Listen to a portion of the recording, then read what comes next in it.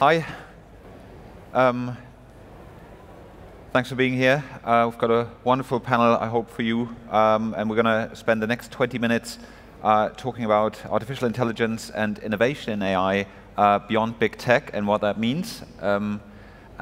Just to maybe set the scene, I'm Ludwig Ensthaler. I'm with 468 Capital. We spend a lot of time thinking about development in artificial intelligence and investing in it. And I think one of the things that we're increasingly excited about and that we think will become even more transparent and obvious to the world than it is today is that artificial intelligence has obviously touched a lot of the digital world, right? Large language models, protein folding, those are the big topics that we see in the news every day.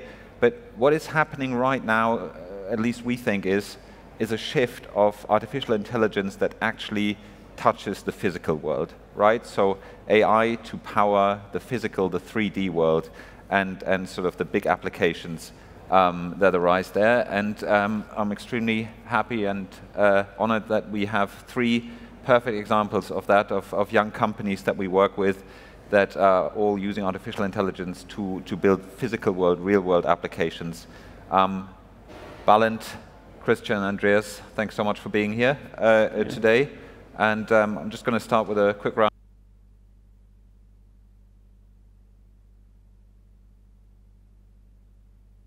Why don't you? Then I go first. Yeah. Thank you very much, Ludwig. Yeah, so my name is Várkuti. I'm the CEO of Surrogate. And at Surrogate, the physical world that we touch with AI is your brain. We developed a brain-computer interface and a neuromodulation system that helps patients with Parkinson's disease, patients with balance disorders, and builds a communication link between machines and the nervous system, both in the brain and the spinal cord. And we've been using AI really from day one to accomplish this goal, and I've already successfully tested it in 80 human patients. I'm Christian. I'm the CEO and co-founder of Katkin. Katkin is a software company that develops AI-based self-driving technology for transport robots. Typical applications are last-mile delivery of food or parcels or groceries. Or on the industrial side, we also have a lot of tasks where we shuttle goods on factory premises, indoors and outdoors. And I'm Andreas. I'm CEO of Jua. We develop what we call a large physics model. Currently, we use it to predict weather for energy traders. The challenge is renewables are increasing. Therefore, it's increasingly hard to predict exactly how much power your assets will produce and what the power price will be in a certain time in the future. So the reliance on accurate but also fast and frequent weather forecasts is going up, and we help energy traders solve that problem. So we've got AI to build better brain-computer interfaces to do autonomous driving and to predict the weather. So I think pretty big problems and questions you're going after. Andreas, maybe we start with you. Tell us where are we at in terms of predicting the weather at the precision that we all dream of having it versus 5 years ago, versus 10 years ago. Is AI going to be a big game changer here relative to numerical models, and what do we know already, what's working and what's not? Yeah, I personally think we're in the most exciting time since the beginning of weather predictions, but the reason for that is that I think in the last 5 years, opportunities have come up that have created the opportunity, the underlying technologies have developed that have created the opportunity that we're capitalizing on, which is, the launch costs for satellites have gone down exponentially, which means there's now exponentially more data becoming available that we can leverage. There is also the increase in compute capacity and at the same time the development of the deep learning stack overall.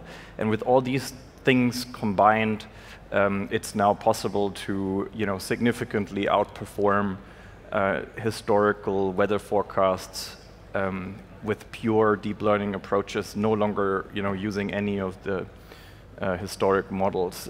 To put that into numbers, what we're seeing in the lab at the moment or in our development stage and what we're bringing to market is an increase in accuracy that's equivalent to roughly the last 10 years of improvement in all of the global meteorological community's efforts combined. And we think we're going to have another year like that ahead of us. So there is a step change, a real step change in accuracy, speed, in all the dimensions that are valuable for customers. Yeah. And if you project the next 5 years, are you going to be making advances because of more compute, because of more models, because of leveraging new hardware, such as the satellites? What's going to be driving your field and your project of weather prediction in particular? So I think there are pretty much all of this, right? So I think there is a huge scope to still just upsize the model architectures we have today. I think there's also a lot of innovation happening on the level of model architecture itself. And at the same time, data is also increasing. So not only increasing, but also the density of measurements is going up, the frequency of measurements is going up. So I think there's progress happening on all of those. And then further to that, with the architecture that we've chosen, we can also use data that was previously not even usable at all. So we're tapping into a completely new pool of data, like billions of IoT sensors that were not used for modeling the atmosphere or other Earth systems before. So yeah, I don't think it's one of those. I think it's all of those that are on an exponential curve at the moment. It's very fascinating. Thank you, Christian. Briefly on your field, self-driving, I think, has been through many hype cycles and disappointment cycles. But now something seems to have changed. I was in the first self-driving car in San Francisco 3 weeks ago. Tesla just announced 1 billion fully self-driven miles. We heard the massive funding announcement here in London for Wavy. And of course, you are also very active with your self-driving vehicles to customers in Japan, for Uber Eats, and in the United States, and for many big corporates in Europe. What's changing right now? Where are we with fully autonomous driving? Why are people suddenly waking up that there's been these massive developments? You've probably known it all along. Take us through your view of the field right now and in the next 5 years. Yeah, me and my co-founder, one of my co-founders, were actually working on self-driving cars back in the 2000s. So we saw the whole hype cycle. Everybody thought it was like 5 years away. Google started their self-driving car project, and then people realized, like, oh, this is really, really hard. But what has changed, so it's like this is now almost 20 years ago. So what has changed over the last 5 years is really, particularly for us, the amount of compute on the edge you can fit in a robot or in a car, in a vehicle. And that allows you to run completely different level of algorithms, like much more capable AI models that can deal with like the complexities much better of the real world. It's like it's complicated to drive. It's like there's a lot of decisions. You need to process a lot of data. You have to be more capable. And this has made like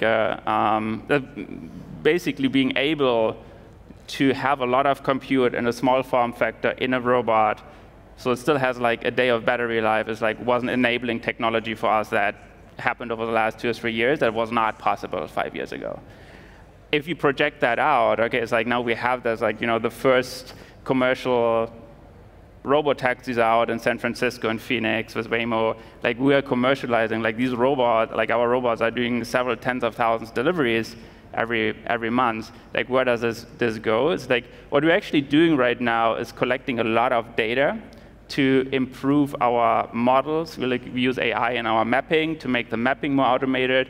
So it's like that is basically an accelerator to roll out robotics or self-driving technology on a bigger scale. So it doesn't have to be like handcrafted anymore in one geofenced area, where it's like you have, you tweak a lot of things. So it's like the question is like, how do you get it from like Phoenix or San Francisco to like all of the US or all of Japan? So AI is like fundamental in that to accelerate that process. Now it's in Phoenix, it's in San Francisco. You have it for food delivery and delivery of other goods and services. When are we all going to have it available to us all over the world? How long do you think is it going to take? And what are the big hurdles? And everyone who looks at the field has their own take. What's your take? What's the biggest 3 obstacles to overcome? So, like the joke is like always 5 to 15 years away, depending where you are. But it has changed. So I think we're commercializing it. We're like rolling it out. We're still trying to figure out. It's more on the operational side actually than some on the technology side. Like on self-driving cars, you need to figure out like where can cars park to let people out. Like you don't want to have self-driving cars violate traffic rules and double park as an Uber driver does. So there's like some of that being figured out. I think from a technology point of view, it's really about like the scaling. How do we find patterns in a scalable process to roll this out? And I will say there's like different areas have different regulation hurdles. US tends to be a little, I wouldn't say Wild West, that's the wrong thing, but it's a little bit more open. There's like less rules than maybe in Germany. But what we actually have seen is like a lot of regulators see the potential now. They see, this is a technology that's actually helpful, like for our robots, for instance, it helps their constituents to get deliveries cheaper and more environmental, that they're very open to it. So Japan just last year passed legislation to allow sidewalk robots on their streets. Korea followed, South Korea followed in November. I think in Europe that will come too, but the timeline may shift a little bit. Yeah. Are we behind in Europe very much on the regulatory and policy side versus other geographies? Because your delivery robots, you're a Munich-based company, yeah, but your robots are live in the United States and in Japan, and not on German or French, yeah, roads. So that's an issue, right? That is a bit of an issue. We did have one robot in Hamburg once, but on an exception permit. But that's the thing, right? It's like there's a general understanding this needs to happen and support, but it's not. You still have to follow a lot of process and a lot of regulations, and it's like there's no real path like easy path immediately to scale and roll this out all over Germany. UK is actually a little bit more open. So here we have some robots running in Milton Keynes doing parcel delivery. So I think it's going to be changing, but continental Europe could learn maybe a little bit from Japan. Fantastic. Bálint, tell us about brain-computer interfaces and AI. So when people, in your field, you have one competitor that's grabbing a lot of headlines, Neuralink, they're doing a great job. What few people know is that you're, already, your devices are in the brains of many, many patients already. How many? 80. 80 patients worldwide. And so you have a lot of real-life data of using machine learning and AI to improve the interface of machines with brains. Tell us about it. Yes. How are you doing it? So if you basically compare the Neuralink timeline, they need about a team of 12, 15 people who worked on this first patient who received the device for 8, 9 days. Every day it's an 8 to 9 hour calibration session. So they need to work to set up the device for it to decode the brain activity correctly. Our approach uses about 1 hour with one patient to get to the point where the patient can utilize the interface sufficiently. And that is enabled by the power of AI, by the power of using machine learning on proprietary data sets that we have acquired in many clinics around the world. Mm-hmm. And so our field is being reluctantly, in some cases, dragged along by consumer tech. Mm-hmm. So in the 1990s, if you got a pacemaker or a brain implant, a cable would dangle out of your skull, and the tech would come and connect it with a serial port, set it up on time, implant it, and goodbye, and then it doesn't change whether you're sleeping, running, stalking, doing woodwork. It would never adapt. And today, we have Bluetooth. You can control your device, your brain implant, from your phone. We have connectivity to the cloud. So during COVID, it started that patients can be now remotely programmed by doctors. And in that sense, this remote connectivity allows us to also recalibrate and readjust these devices over their entire life cycle. And these are fundamentally new things that have changed the playing field completely. And here we are very excited about this development because Elon Musk and gang do a lot of basically the baseline marketing for this field. So everybody gets super excited, and he promises a lot of stuff on Twitter/X.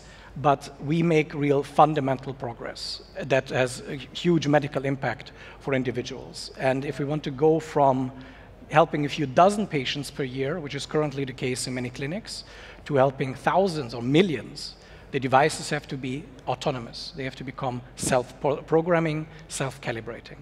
And this is a highly regulated field, as you can imagine, a lot of laws, a lot of clinical trials. But that's also why it's so rewarding, because if we get it right, we can make an incredible impact for many people.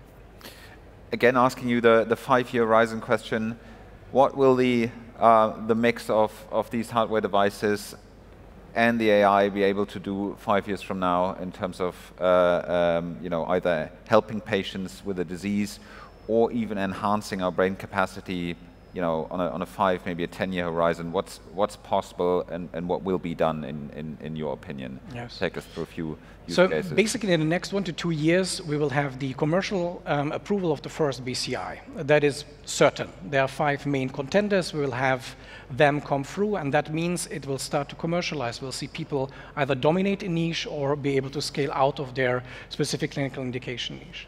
And on the back of that trend, we'll see more and more interest in getting the surgery better, getting it more streamlined. We want to get to the point where this is like LASIK. You walk into the boutique, you have it done, you go home in the evening. Today, brain surgery is not like that. Yeah. But it is poised to be like that in 5 to 10 years. And when we get to that point, because planning has become better, because it takes less time from busy nurses and doctors to set up your devices correctly, then all of a sudden we can really scale.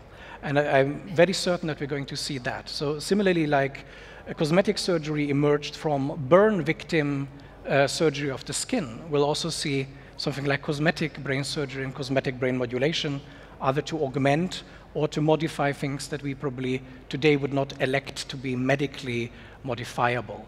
This will have an impact in cognition, in intelligence, in emotion regulation. You think we'll be able to measurably increase our intelligence by these devices? Absolutely, absolutely. So we already succeeded in connecting basically AI systems in a way that help people solve problems they couldn't solve by themselves, which is absolutely fundamental.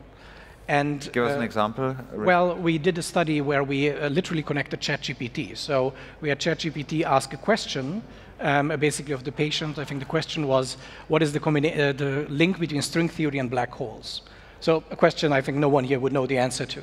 And it was designed to be unanswerable. And then instead of providing the answer, we sent the answer directly into the spinal cord. The patient was able to interpret the message, similar to Braille writing for the blind. And then he said, yeah, the answer is A, and then wrote it down on a piece of paper. And for us, this was the watershed moment. That's where everybody in the room was holding their breath and saying, this is something novel, and that has the potential to really be impactful. And what will have to happen? What are the biggest obstacles, if any? What's the crucial point that will have to happen on the breakthrough level? Is it on the surgery front, on the model front? Yeah, so I worked for like 7-8 years in the neurosurgical domain trying to get the surgery better. That is a component, but the reality is that the programming has to get better because the nurses and the doctors simply don't have time for pre-care and aftercare. If one patient takes you a month to program, you're not going to do hundreds of patients a year. So if the devices get smarter and smarter, then we'll see real scalability. So I think a lot of the value creation chain of the future is going to be in software and these types of artificial intelligence augmentations. Thank you so much. Well, I hope you enjoyed this as much as I did, and we just got 5, 6, 7 minute summaries of what I think are 3 of the most exciting projects in tech in Europe. And thank you so much for being here on stage with me. Thank you for being here, and hope to see you at the conference later. Thanks you. Well, thank you so much to the panel.